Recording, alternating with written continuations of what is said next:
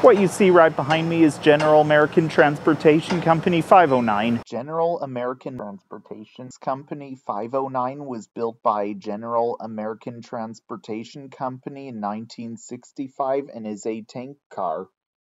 This car was used for hauling fuel around, and this car was once used on freight trains, like it might have been on a mixed freight train and even a line of tanker cars many years ago.